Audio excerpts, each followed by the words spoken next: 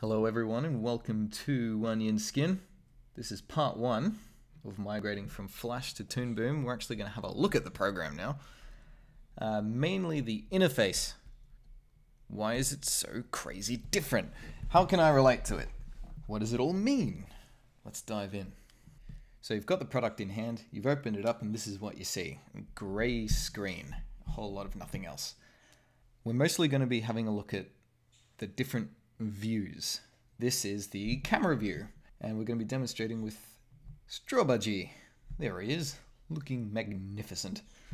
And you can see the camera view comes with a grey background. That just means it's transparent and will come out with an alpha channel. And you can see the stage borders.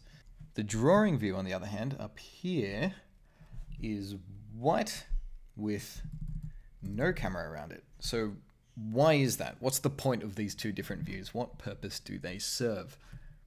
Now, the camera view is where you're going to spend most of your time. It's the main working space. The drawing view is kind of used to duck in and make quick edits. It's not your main working space. To demonstrate why it's like this, let's have a look at Flash. So here's a crudely made tree wafting in the breeze. Oh dear. Okay, the main way Flash is set up to manage all your artwork is with grouping symbols together, right? So this is the main piece. It's all in one symbol, all in one layer. And if we go inside that, we've got clumps of leaves with the main trunk. Inside that, each clump is made of 3 leaves.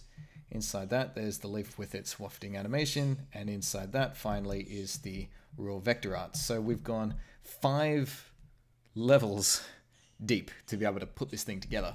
And can you remember when you were first learning this? It was pretty full to get your head around it. But it's second nature now. How can I expect you to change? Toon Boom doesn't really set itself up by grouping things together in symbols. It uses pegs, and they all exist on the surface level.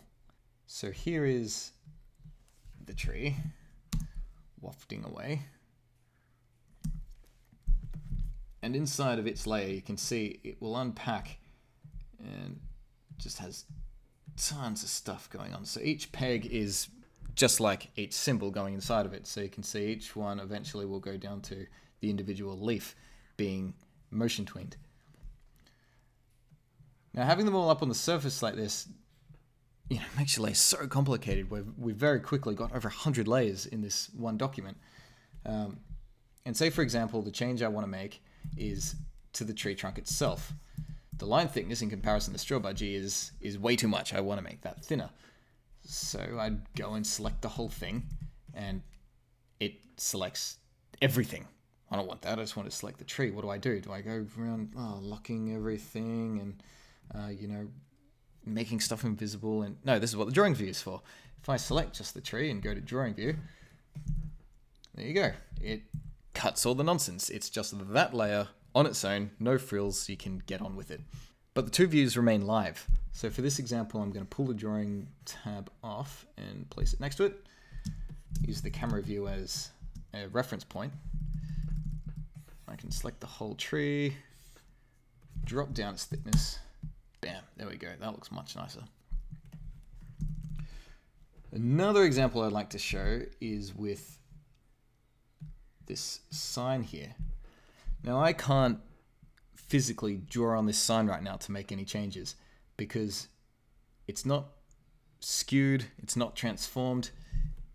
It's literally back there. Toon Boom is equipped with a full 3D engine, 2D elements set up in a 3D space. So you can understand why it won't let me draw straight on there because, you're drawing flat brush strokes on something that's sideways. So again, if I just click on it, bam, there it is. The sign, just as I drew it, flat against the thing.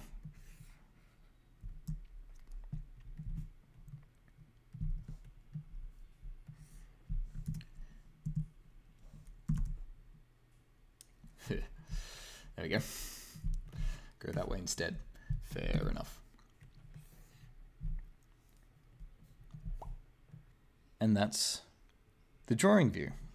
Now this whole time, you've probably been wondering why in both of these views, everything looks so pixelated and rasterized. You know, that's not nice. What's happened to, you know, the nice looking Flash, how everything's all nice and smooth all the time? Well, it's a very deliberate choice that they've made.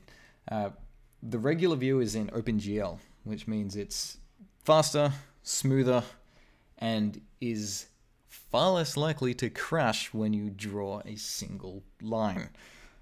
It doesn't affect anything about how you go about working. You even stop noticing it after the first 20 minutes, and you'll never really, it won't bother you again. But if you do want to see everything crisp, down here in the left is the third viewing option, the render view. Here is OpenGL here, the gray flower, and the blue flower will activate render mode. There we go. So you can see because it's an alpha channel, the background drops away completely and reveals itself to be black, and all the strokes are nice and crisp.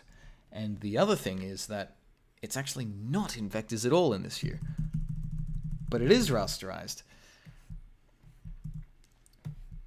The reason for that is this is showing exactly how it's going to come out in a video in whatever codec you choose. So whenever you go beyond 100%, it will start to pixelate, which is what we want. It's very handy to see what is so small that it's not going to be seen in an actual video.